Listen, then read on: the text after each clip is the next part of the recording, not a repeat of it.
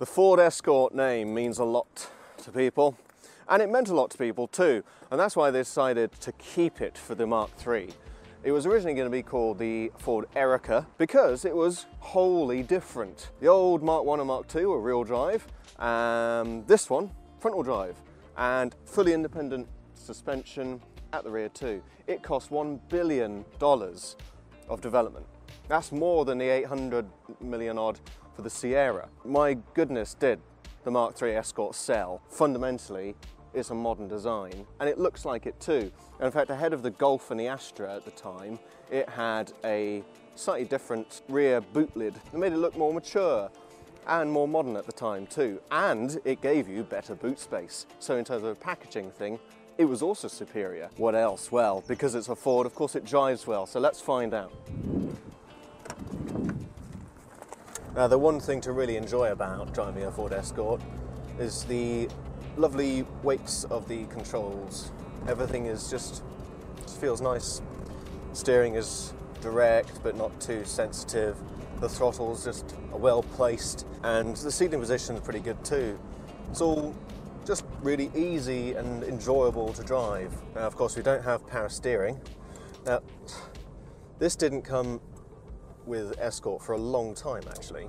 So we have a steering wheel that's, you know, appropriately sized for low speed maneuvers. It's not too heavy. Other complaints that people would have are about the automatic choke, the VV, notorious. Apparently the diaphragms inside fail and it never really sets the choke right. Ours, having said all of that, actually seems to work all right. Ready for the Escort's launch, Ford had a brand new engine, the CVH.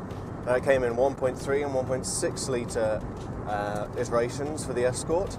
This was an overhead cam, overhead valve, aluminium block engine, and it had even self-adjusting tappets. It was quite an advanced engine for the time and has since been criticised quite a lot, and I think maybe too much, because from where I'm sitting, it's a smooth unit.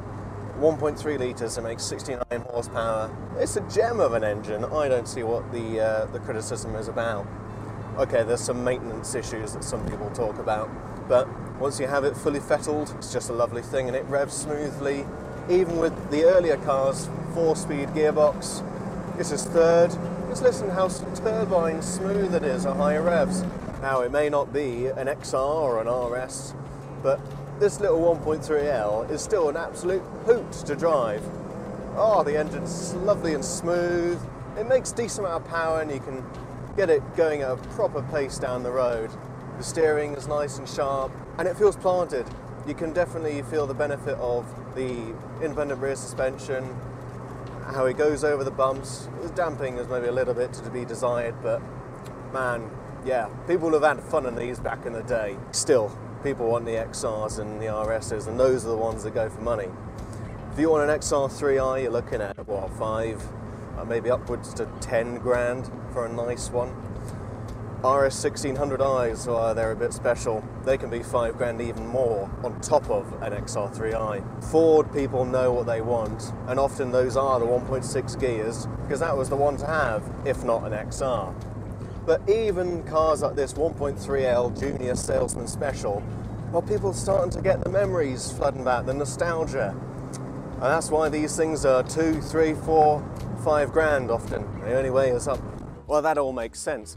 This is a 40-year-old car now. That means it's not just a used car, it's a classic car, and it has to be approached as such. This particular model, when we bought it, it was pretty solid. It was an honest car, but it had a few imperfections around the edges. Finding one in that kind of condition is actually more difficult than you think.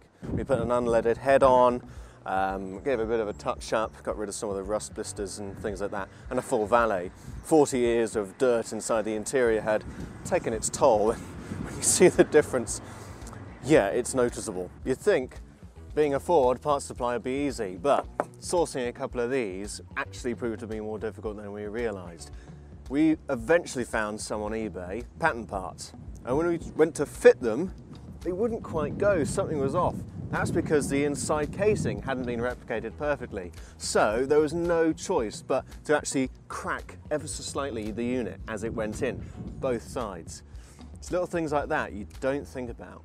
So what about the future of the Mk3 Escort? Does it match up against the Mk1 and Mk2? I think it does. It's just a few years behind. There's the same level of fondness and appreciation for this car. Number of waves and hellos you get. People coming up to go, oh yeah, I had one of those. And the colour, oh, Celtic bronze, fantastic. Really, really nice to have a car in a period colour. Are values going to go up? I think they will, only slowly, because as I said, they made so many and so quite a few remain on the road today. But the overarching point is, just because it looks modern doesn't make it not a classic. I think it definitely is.